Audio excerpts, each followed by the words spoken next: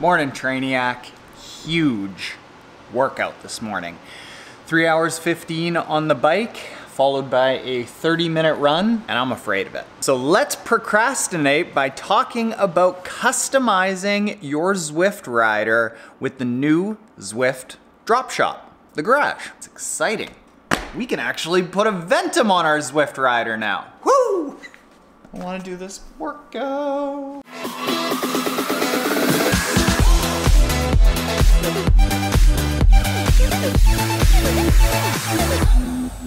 So historically, you've always been able to update your Zwift Rider, customize your Zwift Rider, but it was never really tied to anything besides your level in Zwift. And what they just recently updated was a hybrid model of level in Zwift and drop points. And these drop points are associated with drops of sweat.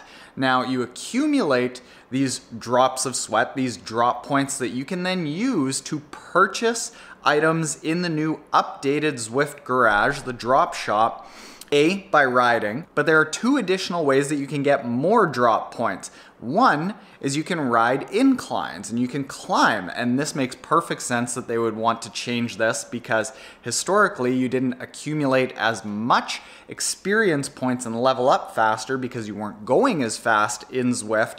So now when you climb, you have an incentive to do that because you're going to accumulate those drop points at a higher rate. You also accumulate drop points for the 15 seconds after you receive a ride on at a higher rate. So it encourages you to develop a little bit of a sense of community, have followers that are excited when you're on the platform. Now to make sure that you have this in the app, you do have to update Zwift. So go to your app store, and if it's not showing that you've got an update like here, just pull down and refresh, hit update, and once you go through that process, the next time you go into Zwift, you'll be able to log in to the drop shop. But that doesn't mean that everyone's starting at zero. When you log into Zwift the next time, you're gonna notice that they will have automatically calculated how many drop points you've got over the course of your entire lifespan on the platform. So you log in as you normally would, and you do have to be in the game. So we'll wake everything up to show you this. Come on, cadence, pair. So when you get into the game, you're gonna notice that it welcomes you if you've updated the Zwift app with how many drop points you have. It'll prompt you to go to the drop shop, so you can go right away, but let's show you how you can get there with being in the game if you don't wanna go into that right away. So you can go ride, and you go menu, and now you see this little icon that's new here for the garage. So you can go in there, and again, this will take you there. Now the two primary things that you can customize are bikes and wheels. And Zwift Outsider did a fantastic article that outlines which bikes and which wheels are associated with how many levels you need and how many drops. So you'll see that some bikes require a certain amount of drop points and a certain amount of levels. So let's go in and show you a few examples. So of course, we want to go to Ventum and see right there. So that is going to end up costing me 482,800 drop points, but I also have to be on level 31. I'm only on level 21 right now. I have about 79,000 experience points, and level 31 requires 180,000 experience points. So I know what I'm saving up for. The most expensive bike is the Zwift Safety Bike, which looks really funny. You have to be on level 44 and you need, got it written down here, 3.55 million drop points.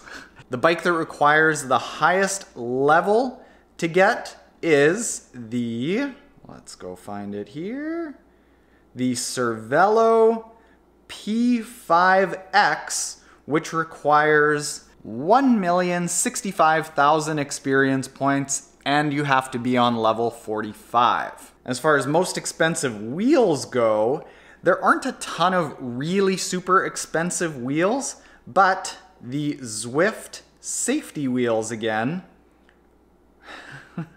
which are fairly old school, require 710,000 drop points. And you have to be on level 44. So I can't, in the bottom left, actually select this. And when you actually do want to select a bike, the Zwift blog outlined point for point with screenshots how to actually do this. And how you do this is, let's go to a bike that I would actually go for. Let's go with, say, like the Canyon Speed Max.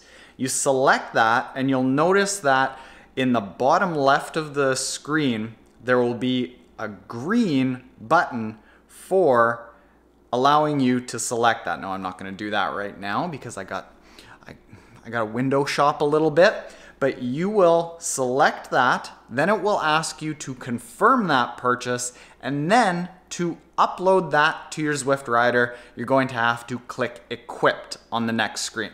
So that's the new Zwift Garage and Drop Shop, just a little bit more incentive to regularly take part in the community and get in more rides. Obviously, that's what Zwift wants to do. On that note, when I was at the Zwift headquarters, Craig, the marketing guy, awesome triathlete, sub 9 hours in Kona, told me about this coming up, and he said 100% this will not be a for purchase thing at any point in the future.